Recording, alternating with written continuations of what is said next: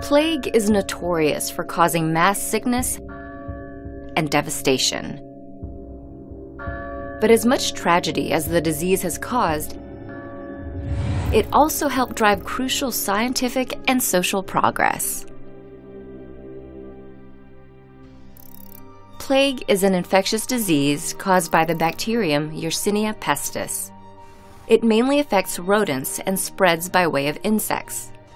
Because of these insect carriers, plague has been passed on to humans with devastating consequences. 3 major plague pandemics have occurred in human history. And while they occurred centuries apart, they shared similar traits that paved the way for the spread of disease. One cause of plague pandemics was the rise of international trade. Trade routes connected once isolated communities and created large economic networks. But by facilitating the movement of goods between communities, trade routes also facilitated the movement of germs. International trade was an impetus for the first plague pandemic on record, the Plague of Justinian. In the 6th century, outbreaks began in Egypt and, thanks to land and sea trade routes, they spread throughout the Byzantine Empire. Named after the emperor at the time, the Plague of Justinian is estimated to have wiped out about half of Europe's population.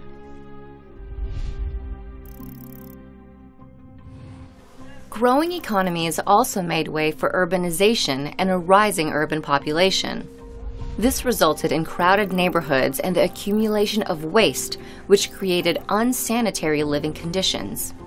Cities and their residents essentially became incubators for germs and diseases. This was particularly evident in the second and most infamous plague pandemic. In the 14th century, Europe was experiencing an economic and population boom, especially in cities. Proper waste management did not exist at the time, making cities vulnerable to disease. After trade routes brought plague from Asia, where it killed millions in China and the Middle East, the disease wiped out about 1/3 of Europe's population, earning itself the moniker, the Black Death.